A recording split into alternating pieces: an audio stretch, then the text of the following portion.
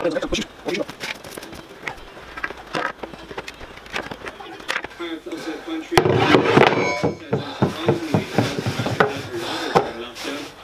to Red calling for school uniforms to be abandoned. President of the National Association of Principals is Alan Mungy.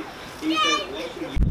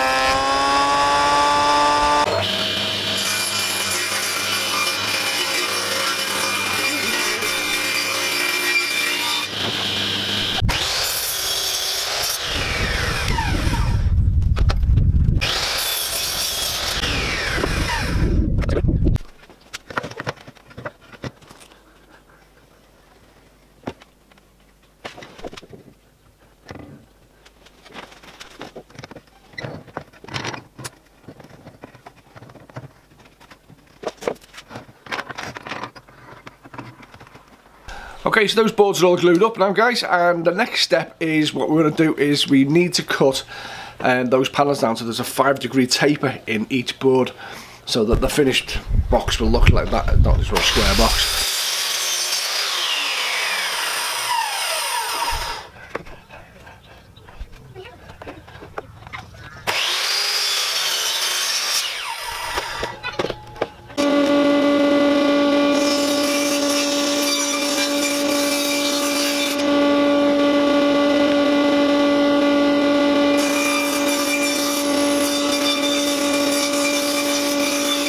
Okay, now that we've cut all the bevels on the edges of this, of these wood, but it's time to clamp these up now. So I'm enlisting the help of my little helper here. This is Tristan, and this is Ethan. Say hello, guys. Okay, so I need Tristan's help just to help me hold these in place, and we're going to glue these together. We're going to leave them overnight, and then tomorrow we're going to put some dowels in them just to reinforce. So we're going to crack on now. Should we do some gluing? Yeah? Yeah. Okay, jump down. Where's the boy?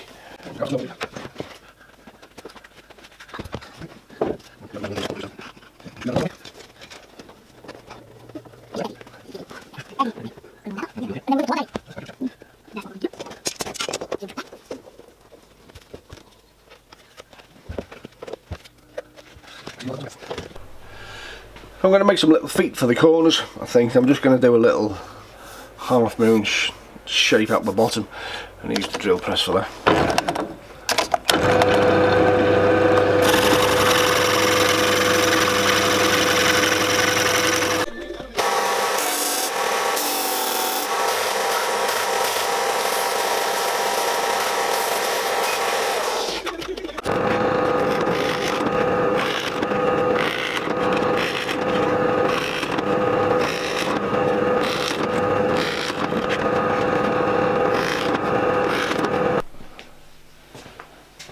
Okay, so that's our base done.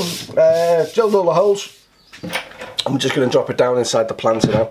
And to do that, I'm just going to use a couple of screws like this. Push them through those holes. You can pinch that and then lift the whole thing in as one. Get it down somewhere near level. Remember, it doesn't have to be perfectly level. You're not going to see it, and it's going to be filled with soil. And then just lift it up. Get those screws out. Push it down into place. Now I'm going to reinforce these sides for this joint here, which isn't very strong, with some dowels. What I'm going to do first of all is we're going to drill a series of pilot holes where I've marked, and then I'm going to drill it with the proper size hole, and this pilot hole will just stop that drill bit from wandering.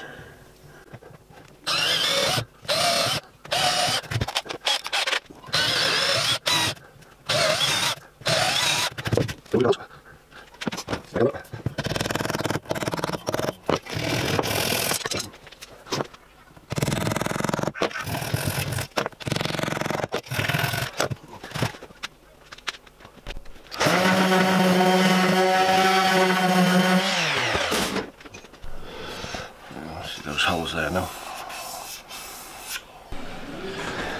Okay, so that's all the dowels done, so that's that reinforced now. That will be nice and steady forever. So the last thing to do now is to finish this.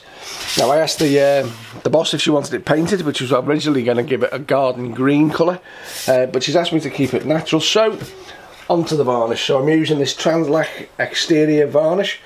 I've used this before. It makes everything go a little bit orange, so you get like a warm glow to it.